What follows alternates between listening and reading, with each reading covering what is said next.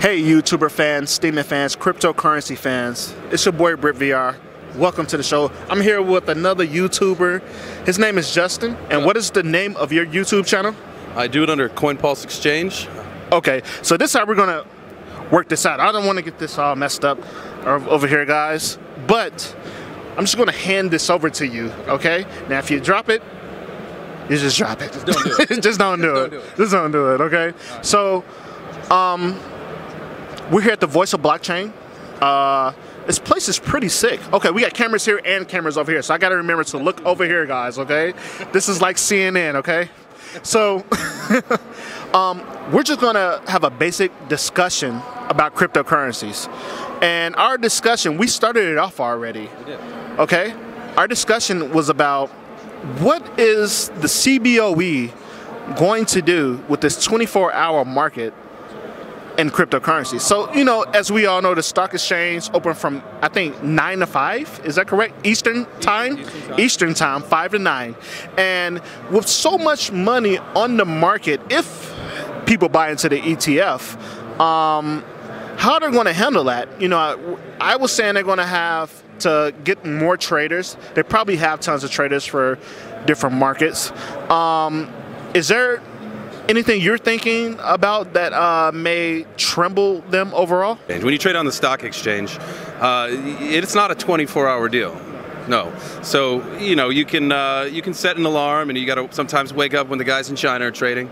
Then you got to wake up when the guys in Europe are trading. And then obviously here in the States, you know, we trade when the guys here in the States are trading. But the crypto market, man, that's 24 hours. Man, either you're gonna never sleep, or you're gonna have to find some people to help you out. And so that's gonna bring up the cost for some of these guys that are doing their trading, right? Right. I mean, you're gonna have to employ people to help you make your money. It's a 24-hour game. So, another thing we were talking about, everybody, is Asia really holds most of the cryptocurrencies. And the big boys are in Asia. They're not in the United States. So, they really, I don't know if they can manipulate the market. The only way they're going to have to, only way they can manipulate the market is through spending trillions of dollars. Well, I hope those trillions of dollars come to the market, man. You know, we were so close, so close, and I hope, you know, I'm hoping by 2020, sooner would be better, but I think more by 2020, man. We are hopefully going to be a multi-trillion-dollar industry, the market. I hope that. I hope that. That would be great for me and you who are early guys investors. But how do you feel about the retail investor that's somebody smaller? The price is already up, so I guess, you know, I can say the retail investors, you know, somebody who's smaller, you're already messed up, okay? All right, you're already messed up. Maybe, do you think if the ETF fall through and that trillions of dollars come in, how's that going to affect the altcoins? I think that once the ETFs pass, if and when they do pass, it will bring a lot of institutional money. It'll bring the big boys in. And when the big boys come in, they're going to bring big stacks of money.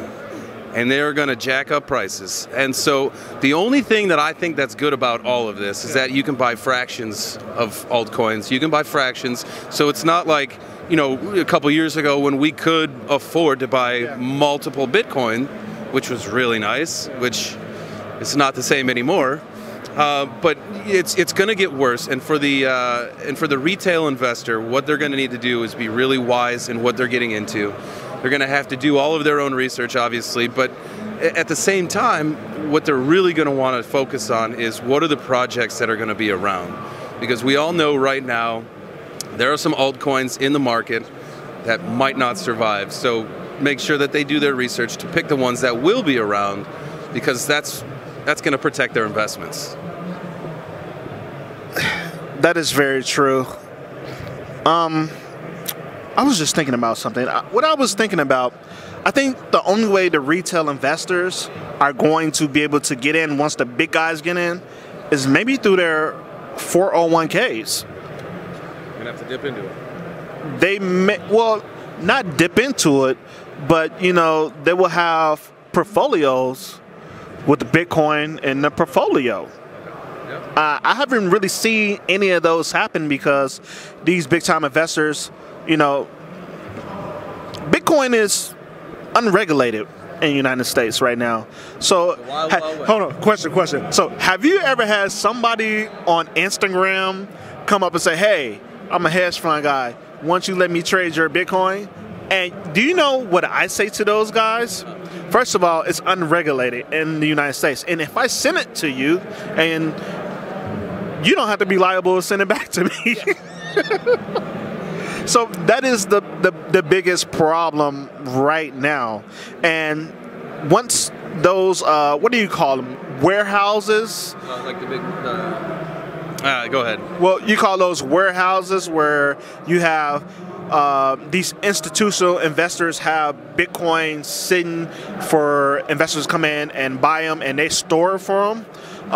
Once we get that going on, you know, the sky is the limit, and those portfolios are just going to be like, hey, you put 70% into stocks, 30% into Bitcoin. And I think that's how the retail investors are going to get in. So, okay, I like that. Do you think that that is that's the magical equation, 70% in the stock market, 30 in crypto? Because me personally, I used to trade stocks, and then a couple years ago when I got into crypto, I completely left the stock market behind.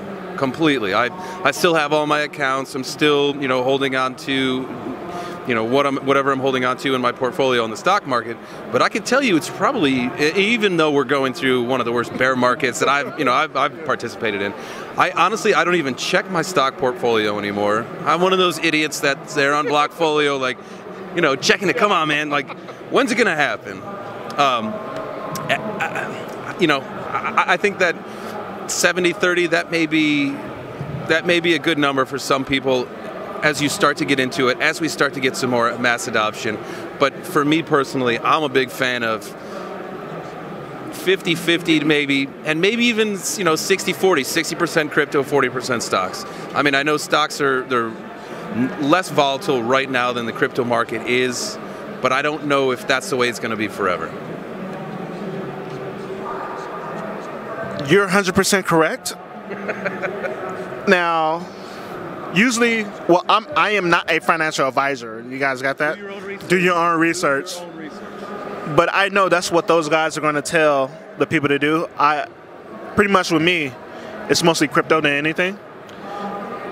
But it's going to take time for those investors to slowly put their money into crypto. It's probably going to be 90-10 at the beginning.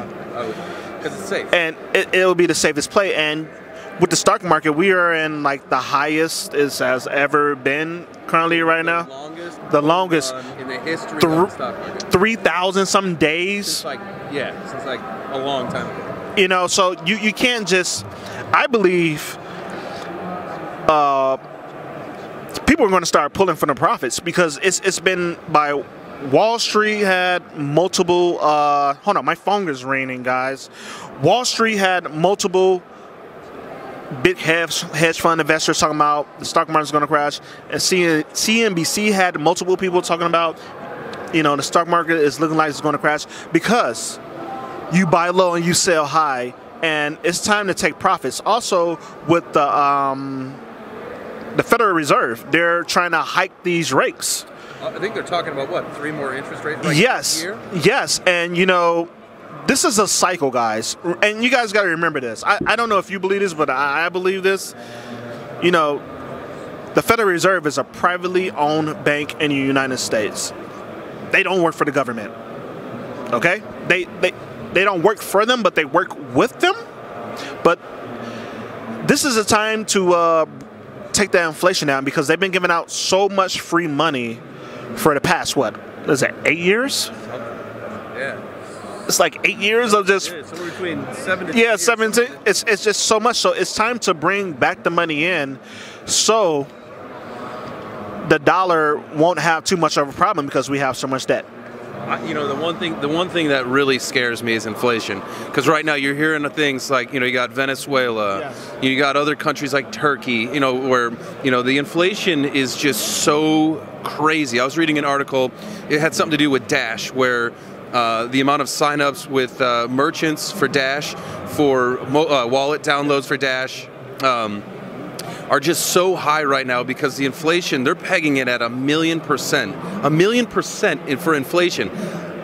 I mean, if you're not protected into the crypto market, if you're just 100% fiat, that's game over for you.